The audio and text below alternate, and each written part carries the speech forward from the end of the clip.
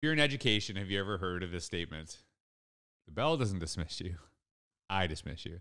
Because honestly, if you said that, probably not the best day for you. Kids are bolting for the classroom and trying to get out of there as soon as possible because they're totally disengaged. And I will be the first one to admit I have said that, or a variation of that, in my teaching career. And it's not to kind of point out that that's a statement that we're having a rough day, but where did that come from? Where did that come from? I didn't make it up. Probably you listening to this, you've either heard it or maybe even said it or both. And I think the reason I bring this up is because a lot of times in education, things are passed down through generation, and we just do stuff because we've always done it, but we don't actually even question why.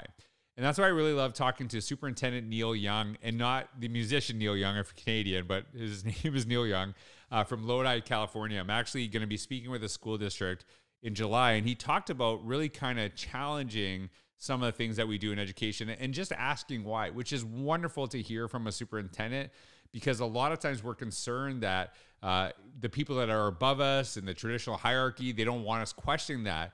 But the ultimate is this working for kids? And if you're doing something in your process as a teacher, as an administrator that worked hundreds of years ago for students, I think you should keep doing it if it works today. And on the other side of it, if you're doing new stuff just because it's new, but it doesn't work for kids, you shouldn't be doing that. Whatever works for students is what we should actually be focusing on. And sometimes we will just do stuff because we've always done it. And I think questioning that, asking why are we doing this, and is it still helping our students, is a really important question. It's something we talked about today. So I love talking with Neil. We had a great conversation about education before we talked about sports and music, so you don't have to listen to it. But you're going to love this podcast. I learned a lot from Neil, but welcome back to another episode of the Innovators Mindset Podcast.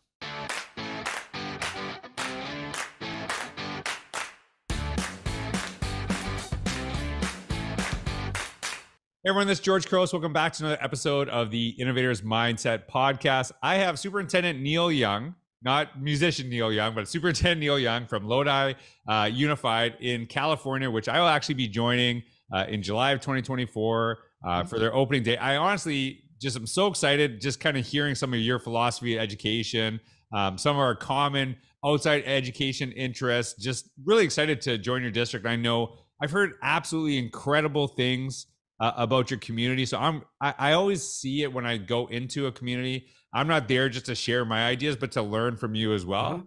And I steal stuff from districts all the time, right? So I see the amazing stuff. So I'm like really excited to learn from your staff. So everyone that doesn't know you, if you could just tell us a little bit about yourself, what you do today, how you got there, I think it's a great place to start. Sure. Neil Young. I am an educator. I've been in public education since 1997. Been in Lodi Unified School District as a teacher since the 90s. Boy, that's aging myself, huh? Right.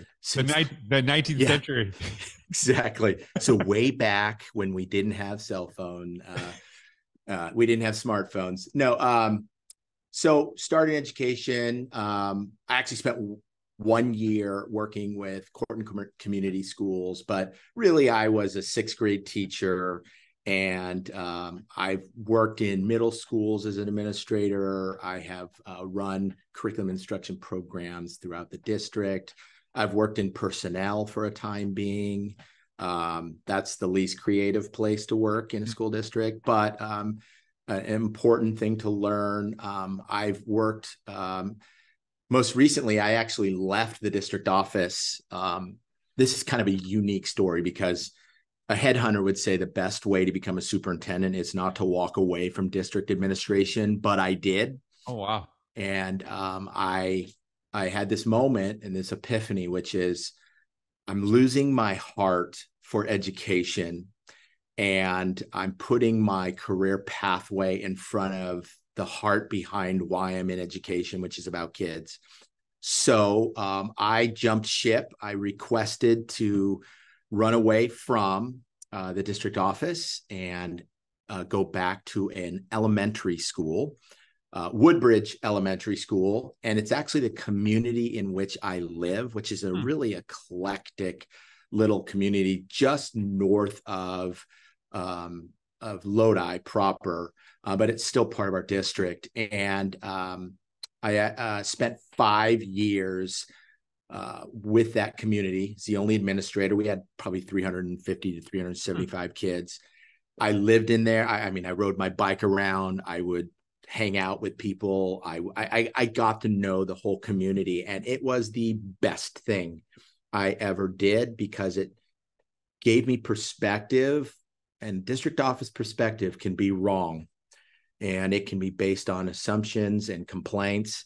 And then I got back to the school site and realized, wow, now I know what it feels like to be out in the trenches and hearing what I hear from the district office and what I, preach from the district office. There's a disconnect.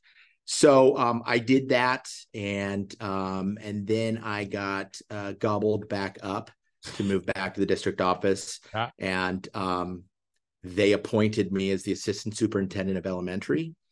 And since that time, it has given me an opportunity to make those connections again between district office, school sites, and really influenced how I viewed the role of a district office for our school sites. And then eventually they appointed me as the future superintendent. And now I sit in the hot seat known as the superintendent of Lodi Unified School District. We have about 27,000 kids in our district.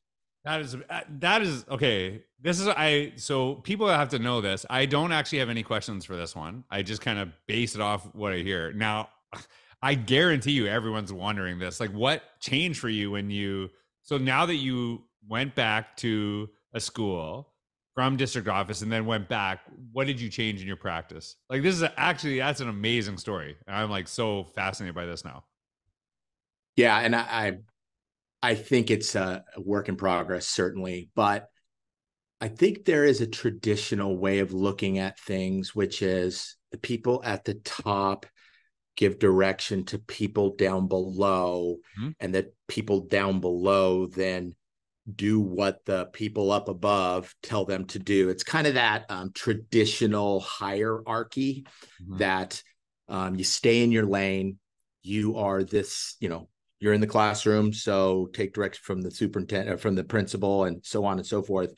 I think what it did for me is gave me a perspective, and I know whether or not some of your listeners are anti-military or not, I don't know about, where people are on that spectrum. It's a unique time in the world, but I think if the Pentagon spends all of its time requiring the troops out in the field, the ones who are working on the front lines, to meet all the needs of the Pentagon, then that's how you lose the war, because it's not what the district office needs. It's the opposite. We need to do everything in our power here to get out to the troops on the front lines. And those are our school sites, our teachers, our paras, our site administrators, and give them what they need, support it, and serve them instead of they are there to serve us. So I think that was probably the biggest transition for me, is it took away the understanding from the district level and gave me a new insight into how we need to approach this work. So I don't know if you had this. I struggled not doing my job when I went from, school district or from a school principal to district office. I struggled with when I kind of, felt I was losing my way in a day. I would get up and go be around kids. Yeah. And then when I was at central office, I'm like, I don't want to be around other adults. I miss the kids. Right. And then I started asking myself, like, I have flexibility, just like as a principal, I can go to these schools. So I remember, and it totally backs up what you're saying. I would call school principals and say, hey, I have to knock off some paperwork. I got to do some email. Is there a teacher I could just sit in their classroom for the afternoon and just do it in the back of the room? So I could just kind of be there. And they're like, oh yeah, this teacher would love to have you in the room. So it wouldn't be like I'd pop in for 5 minutes. I would just kind of park, with a laptop, sit there. and I would clearly communicate this every time. I say like, hey, I'm like here just doing some of my own stuff. Understand this. I am not here to evaluate you. I'm here to actually evaluate the environment that we've put you in and to make sure that you have what you need. And so if there's anything I can see, and I distinctly remember this one time there's a teacher who brought out like iPads for everybody. The kids were using it. And she gets up on a table because the Wi-Fi is not working and stands up, like holds it up like it's going to be struck by lightning with Wi-Fi. Because a lot of people, I've done it. I'm not going to lie, where you kind of put your phone up. You're like, you do the aluminum foil hat where you're like, okay, right. Yeah. And then, you know, all the kids are struggling to get on and she's doing everything she can to get this to work. So I'm sitting in there, called our IT department, which, you know, I was in charge of. And I said, hey, we actually have to ensure that this stuff works.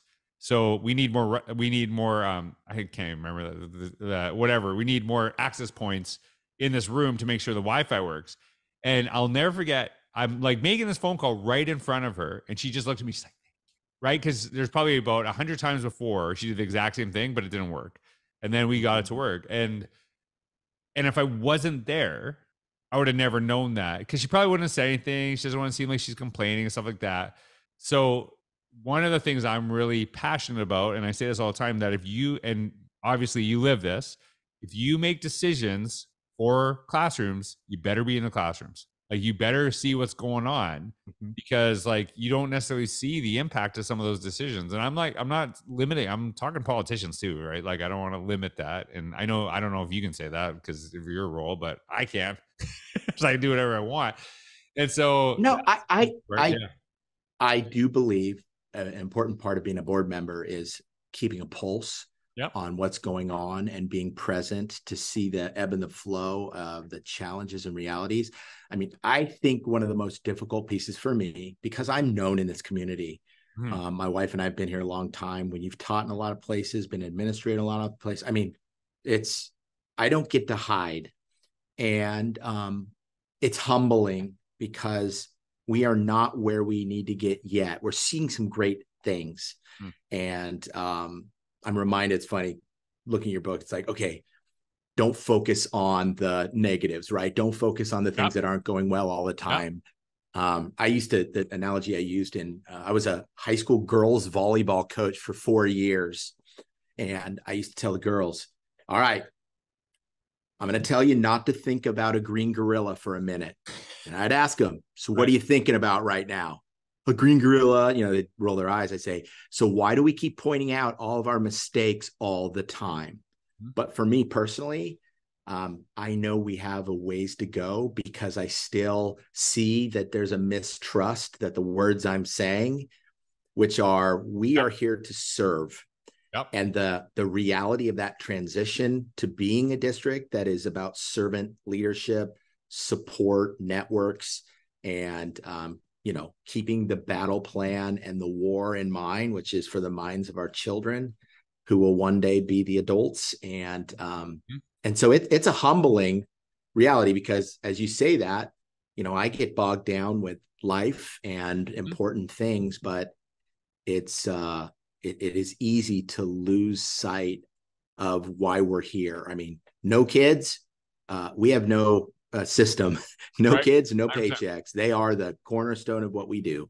Love it. I would talk to you before. I ran a marathon in January, and I was listening to Ryan Hall. He's one of the best U.S. marathon runners ever, and he said, like, you're gonna always feel some pain during a race. The worst thing to do is focus on the pain because it will only get worse. He said, focus like on a joyous moment. And it's actually interesting because not only does it get your mind off the pain, it actually gives you energy, which really, really helped me because I am not Ryan Hall. Like, you know, he's doing it in, you know, half the time that I'm doing it. So I have a lot more time to dwell on things. But that is, you know, I hate focusing on, for example, anti-bullying because you're putting bullying things into the heads of our kids, like cyberbullying. Negative, right? So I focus on leadership, right? Focus not on don't do this, focus on here's what you can do to elevate. So I absolutely love that. You know, you mentioned you've been in Lodi for a while, and you've seen it from very different roles. And you started in the 90s. I barely made it. I was 99, so I was a little couple years ahead of me. What have you seen as some of the transitions in the community? Like, what have you seen as things? Because I saw something that I thought was really interesting. There is this perception that education was the same way it was when we were kids. I'm like, nah, it's not. It's very different, I think. Right now, there's obviously some traditions that we've held on to that probably could go, but probably dating myself. We used to get smacked all the time. I don't think that's really been held on to, right? Some things that I don't know. Yeah. I don't know if that maybe that's just a Canadian thing, but it was at a time where that was like good teaching. Like they would call home and say, guess what we had to do to George? And like, what did he do? It wasn't like, how dare you? It was a very different time, right? So I think I know that's like a worst case scenario example, but we've like so many things have progressed. So I'm sure that you've seen this in your 20 plus years just being in Lodi. So what are some of the things that you think of that have like changed significantly in the community? Ooh, it is. And maybe I'm wrong, but I have this philosophy that we kind of have a pendulum in life, right? What one generation goes through, they make adjustments to their parents, and that kind of goes back and forth. I think one of the changes I've seen is there was almost a blind trust of the public school system when I came in. And I think there is healthy and unhealthy skepticism. Yeah. Are they really for my kid? Are they really? So I think it's harder because trust was almost, it was ingrained. You didn't have to work to build it. Right. You could mess it up, but it was kind of there to begin with. Right. Whereas now, and maybe this is the generation of parents who are the kids that said, Mom, why don't you ever believe me? You always believe the principal. And now we have a generation of parents who I think, trust has to be built and earned. So I think that's one thing that I'm seeing is different. I also think the invention of technology and the accessibility has changed minds to think differently. And I see that in the attention span and the way in which kids are able to, focus on tasks. Whether or not some of that's related to a pandemic or it's just been happening over time, I think that's a piece that I'm seeing. And maybe this is a negative way to look at it, but I also I do think those are some challenges I see. I also see that kids come into school with such a wider array of foundational skills in school, which is fascinating to me. I think I made some assumptions that kids understood what letters and numbers and sounds and, and that's clearly not the case. And I think it's a beautiful thing about public education is we get everyone, but it's also an aha as far as a starting point in the educational system. At least those are things that come to my mind right away. But I believe, and I see this, I have great hope, and I see the amazing young people and their hearts to care for others. And I think that is really awesome. It's not just this, I'm looking out for me and my future.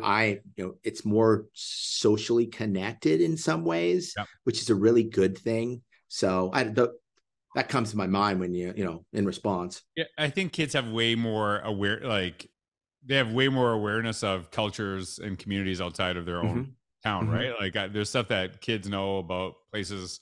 The analogy I always use is that you'd go off to summer camp and you'd say like, hey, we're going to be best friends forever. We're going to write each other. And then you would never talk again. Right. Now, those same kids talk to each other all the time and they actually keep those friendships because they can have access in such an easy way. Like I'm probably dating myself too, but no, I hear like long distance phone calls used to cost money.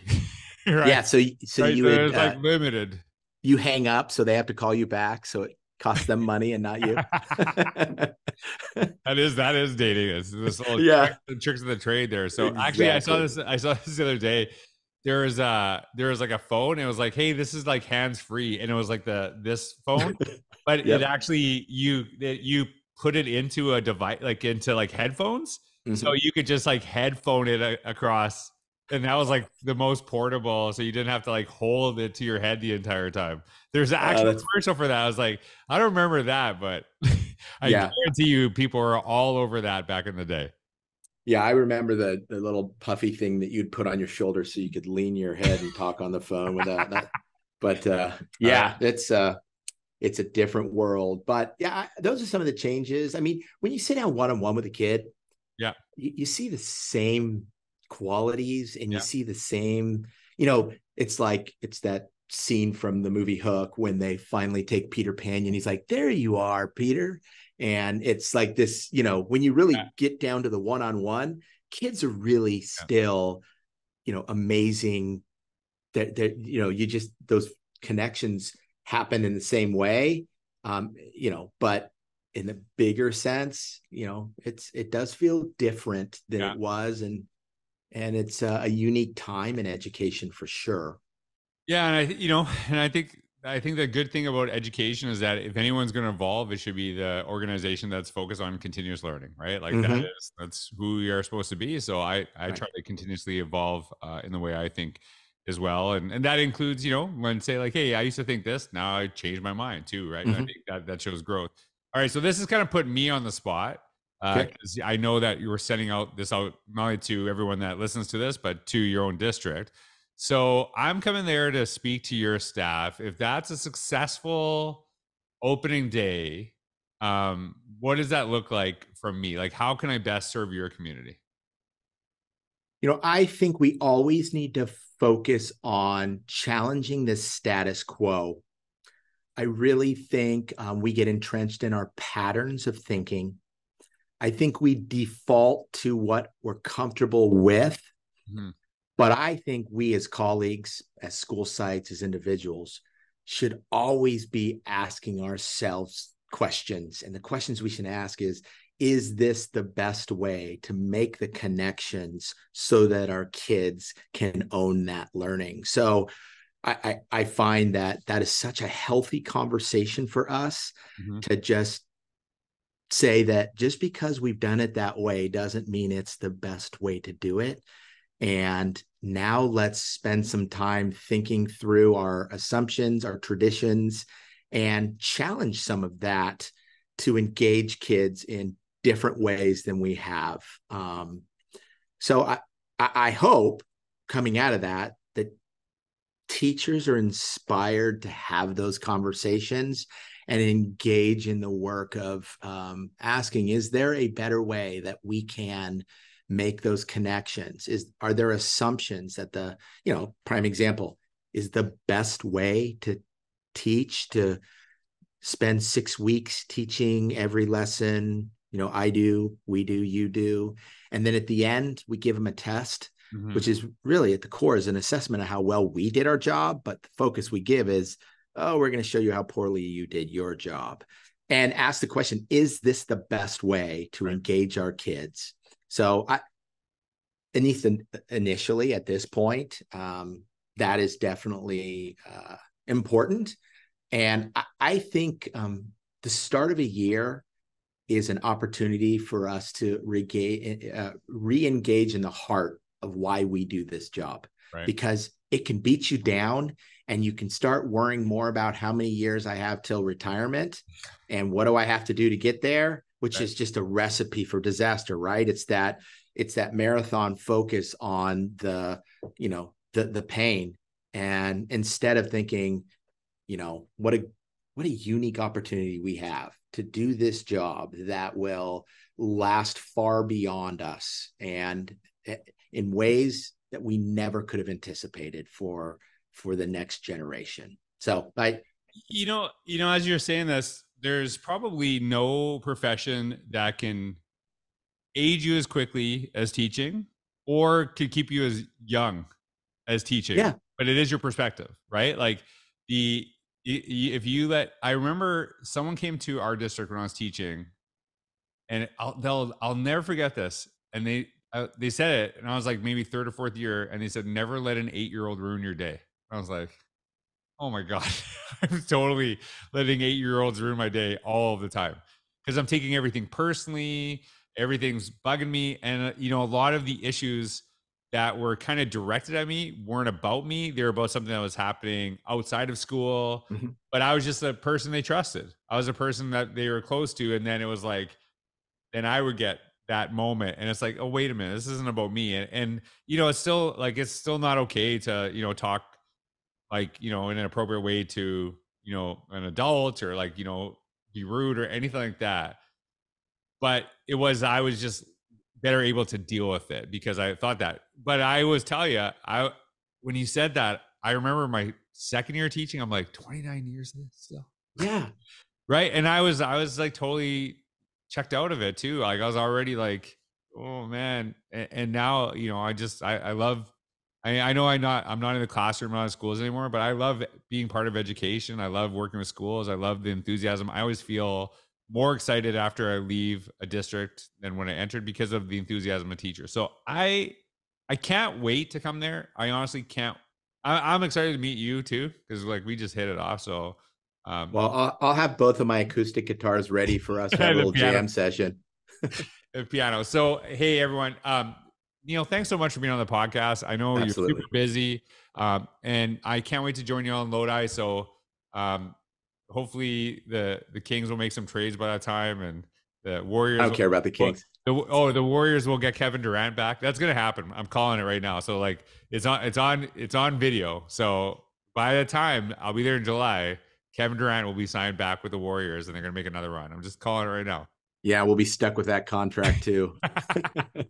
All right, everyone. Thanks for listening. I hope you have a wonderful day. Neil, thanks for being on that podcast. Yeah, thanks. My pleasure. Thank you.